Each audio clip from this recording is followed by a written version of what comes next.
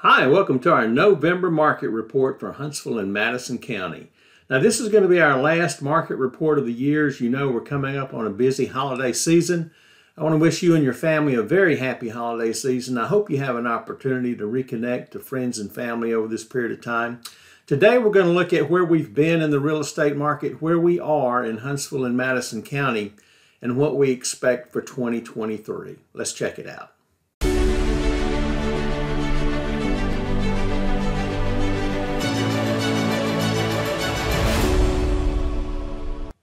So as we wrap up 2022, the big question everyone's wanting to know is what's next in 2023. So what we want to do today is take a look at where we've been, where we currently are in Huntsville, Madison County, and what we expect for next year. First thing we need to do is take just a minute to realize what kind of real estate market we've been through for the last 3 years.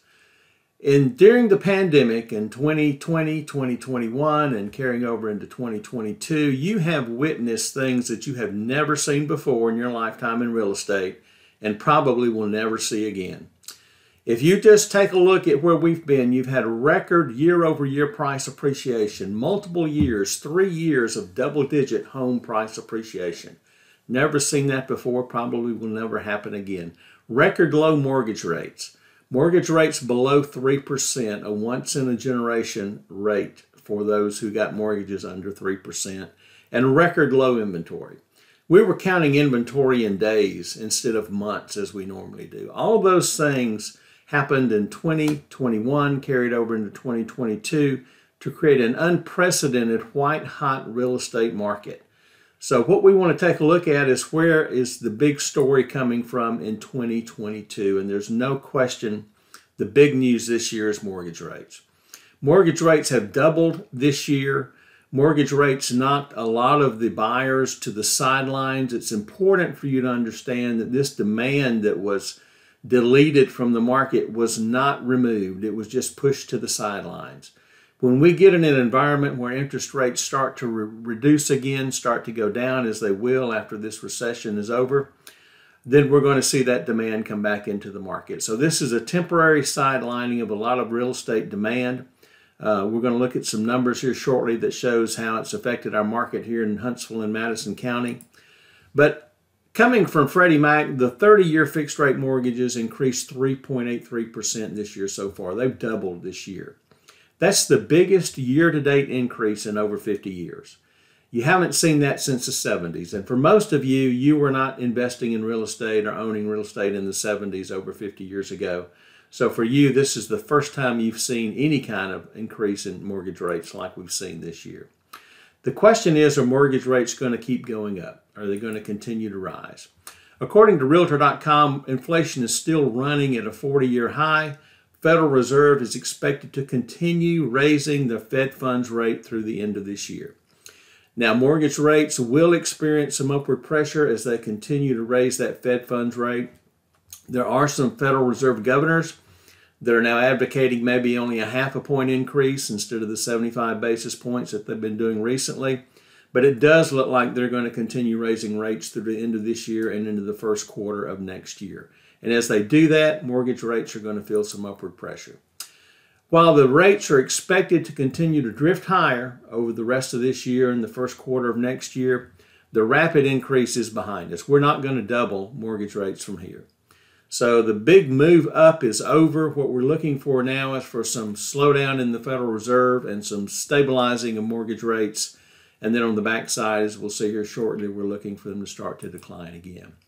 Remember, this is important. Historically, mortgage rates are going to peak before the Federal Reserve stops raising their Fed funds interest rate. So if we anticipate them to stop raising the Fed funds rate by the first or second quarter of next year, then we should expect mortgage rates to peak before then. And they'll go through some period of stabilization. Then on the back end of the recession, when the Federal Reserve starts to lower their Fed funds rate, you'll see mortgage rates start to decline. Is a recession around the corner? You know, we had a couple of months ago where we talked about we've already had 2 negative GDP quarters in a row. And historically, that's always meant that we're headed to a recession.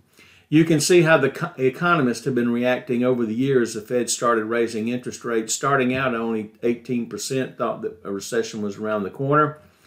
By the end of the year, 2/3 of the economists are expecting a recession. That's the way the Federal Reserve is going to combat inflation. Throw the economy into a recession, then they'll bring it back out. But these are important points to remember, and we've covered these before, but as we go through this annual review, I just want to point them out again. A recession does not mean home prices are going to decline. It doesn't mean we're going to have a crash in home prices. For most of you on the call, you do remember the 2008 Great Recession, and that's what people have in their mind when they're talking about our home prices going to crash. We looked at this in depth last month. If you missed that one, go back and check out the market report from last month where we talked about inventory, supply and demand, and how that's just not, the conditions are just not there to create the kind of price declines we saw back in the Great Recession. A recession does mean that mortgage rates are going to go back down because at some point the Federal Reserve will stop raising their Fed funds rate. The economy will be in a recession. They'll need to stimulate the economy, and the way they stimulate the economy is by lowering their Fed funds rate. And when that starts to happen, mortgage rates will follow. Mortgage rates will decline as well. In Huntsville, Madison County, our prices took a big leap. You can see here from October of 20 through probably April or May of 21. That's when we had our biggest gain in home prices. Now we use price per square foot here because our market is price per square foot. It's probably that way because we have so many engineers in our market. Some markets don't really go by price per square foot, but ours does, so that's a critical number. And you can see since about July of last year, our prices have been fairly stable. We moved up from about $154 to about $167 per foot early in this year, and then back down now to maybe $157, $158 per foot. So prices are pretty stable. We haven't seen a significant decrease. I think that's going to continue. Our inventory has started to move up. You can see that early this year we bottomed out in inventory. That's when we were counting inventory in days.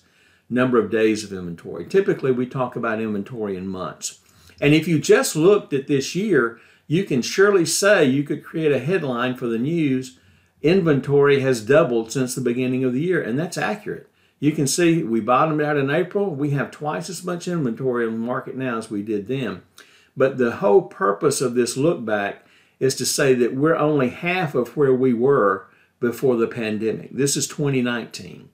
This is our inventory levels back in 2019. We're about 50% of those levels right now. This is an early indicator that our market was starting to shift. When home sellers put their home on the market and it hasn't sold in a day or two like it was doing last year, especially if it hasn't sold in a week or two or a month or two, they get really nervous. And what they realize at that point is they have overpriced that home. So in order to move their home, they have to decrease the list price. This is what this chart is illustrating.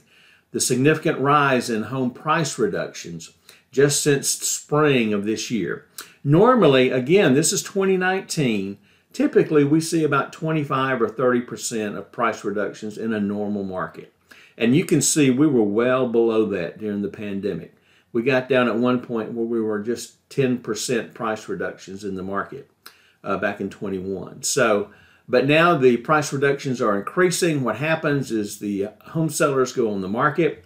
They're looking at past sales instead of the current market. They overprice their homes.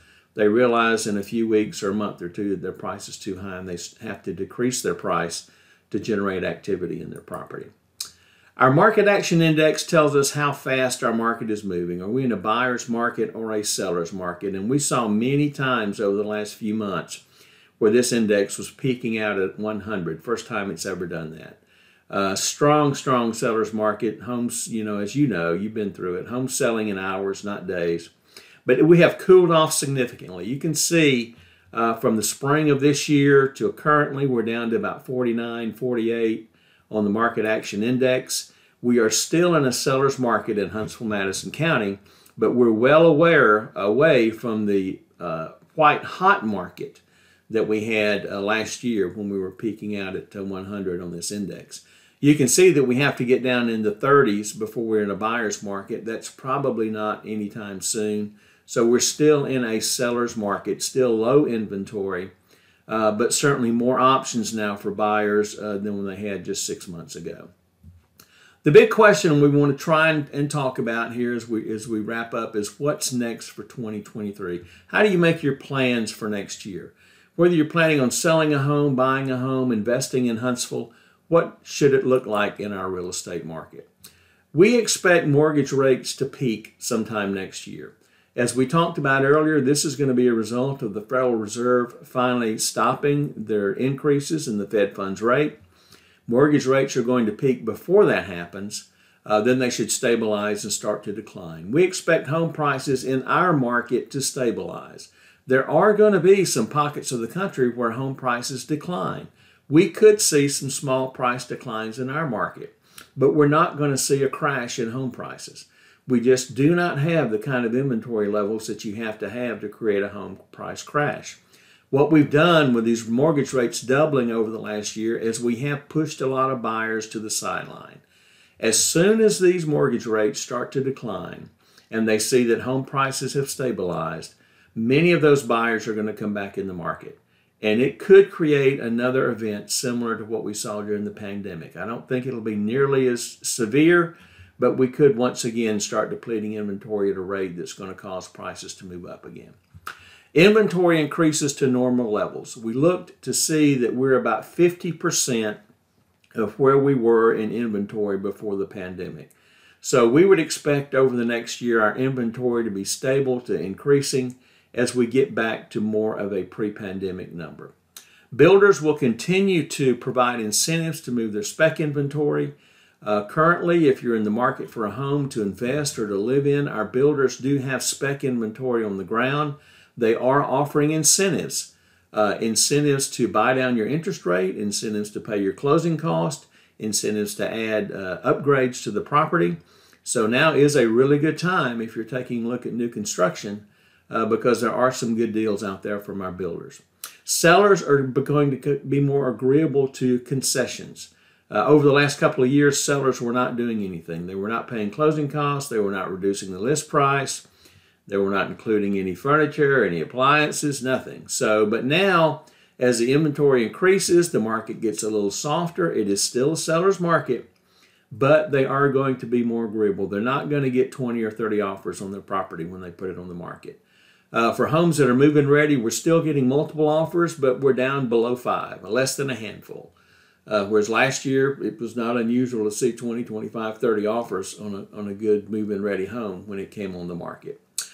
And we hope to return to pre-pandemic conditions. So when you see the news reports saying how inventory is up, home prices are down, sales are down, they're comparing that to the abnormal period that we just came through with the pandemic. We hope to revert back to a pre-pandemic level. Mortgage rates approaching 5%, 3 or 4 months of inventory on the market, and homes selling at a normal pace. A balanced market is what we would be looking for. So we have a lot of resources on the website. If you're looking to buy or sell or invest in Huntsville, please check them out in the description below. If we can help you in any way, please reach out. We'll be glad to help you with your next move. Have a great day.